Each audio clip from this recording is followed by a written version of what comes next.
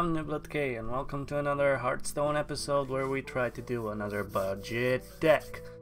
Today I have made a budget Paladin. You know, the mid-range Paladin is really good in this meta, so you might not have all the cards to make a mid-range Paladin, but there are cards enough that you can make a mid-range Paladin. Like, let's say you have none of the good legendaries for Paladin. So you have no Tyrion and you have no Ragnaros Light Lord, you have no Tarim. That's okay. It's really no problem. So this budget deck is so I'm considering that you did at least the adventures and the last adventure. So we have Medivh, the Curator, and of course, where is he? Prince Malchezaar. So Prince Malchezaar adds 5 legendaries to your deck. Considering you don't have any legendaries other than these, you have a pretty high chance of getting the Paladin legendaries in your deck. Also, the Stonehill Defender is an awesome card, so you can get Tyrion and Tarim and Wicker Flame off of him, and the rest is pretty much control. Double Equalities, then Wild Pyromancers, double Consecrate. I have 2 Silver Moon Portals because we try to get on the board as fast as possible, and then you actually get to get another guy and the buff. 1 Nesting Rock, it's a good taunt to have in the 5 slot. 1 Ivory Knight, 1 Spike-Reed Steed, yeah, I always call this the Stegadon taunt thing, whatever, and a few Murlocs, a Galaka Crawler, and Lost in the Jungle. So it's pretty straightforward. Oh yeah, the Aldor Peacekeeper, and I also put 1 Cult Master. Since we have a lot of few small drops, it's good to have a little bit of card draw. So let's see how this faces up against rank 15. So I was rank 15, so I'm now at rank 14. Here's the budget value then. Let's see how this works. Now, it is a budget deck, it's not that expensive.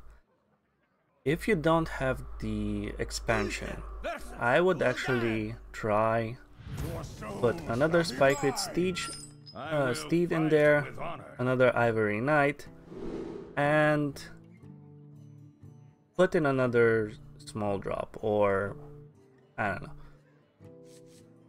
If you already have that, I would suggest put 2 more of these, and I would suggest you should put either another Murloc if you have a good Murloc. So I should keep the Consecrate, not the Equality. Most Warlock players are pretty swarmy, pretty zooish.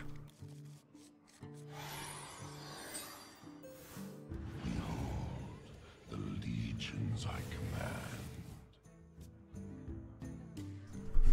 So here we go. Let's see what Prince Malchezaar gave us. Hopefully something good.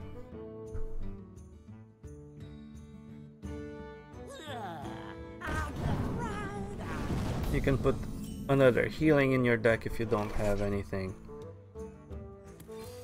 Reporting for duty. So next turn I can coin out the Stonehill Defender and get a taunt.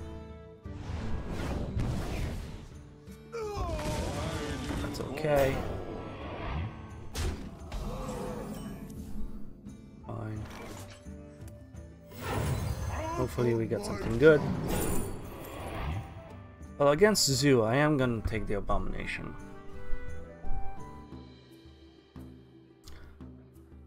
This would be on the curve.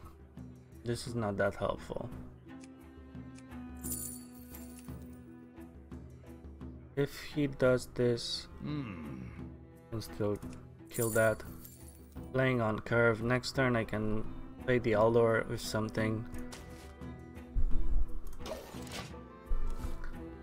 And on turn 4 I can clear his board if it gets too out of control. Put this apple on your head. That has to die. Full fire. Oh man, he's so lucky. Okay.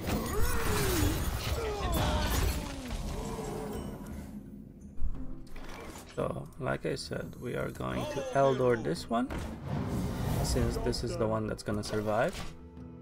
We don't want it to have more attack. And it's okay. He's gonna life tap. Next turn we're gonna consecrate. We're taking a lot of damage this turn. Sacrificing that as well. Okay. It's fine. So, killing those. Gonna be taking 4 again next turn. At least we can carve out. So we're gonna carve out in the taunt and then we can heal. He has the best opening that he could have had. So we're still gonna do this. Still gonna get